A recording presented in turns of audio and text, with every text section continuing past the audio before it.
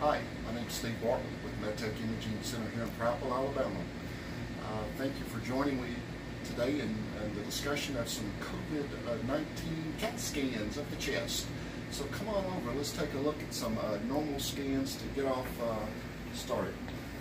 Right about now, I'd like to show you this the CT scan of a patient that had a normal lung scan. As you can see, there's normal lung fields on both sides.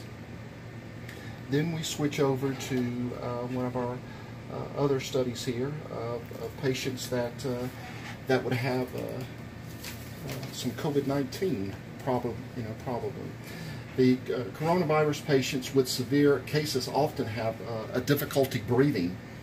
That's because their lungs filled with fluid, which show up in CT scan in the form of white patches called ground glass, which is an attenuation throughout both of the lung fields. You'll see it's lining toward the posterior aspect of both.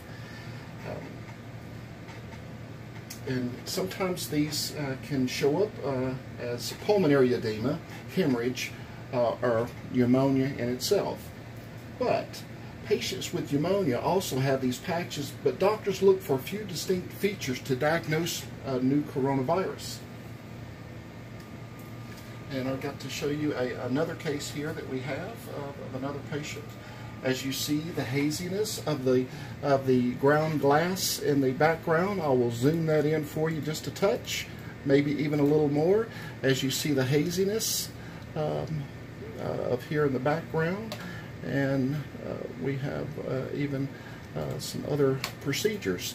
This laser slice is pulled out, and once we pan over to this image, you'll start to see we have some more patchiness.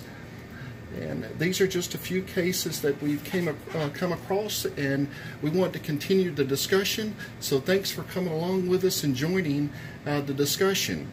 And we have more to come in the future. Thanks for coming and joining the discussion.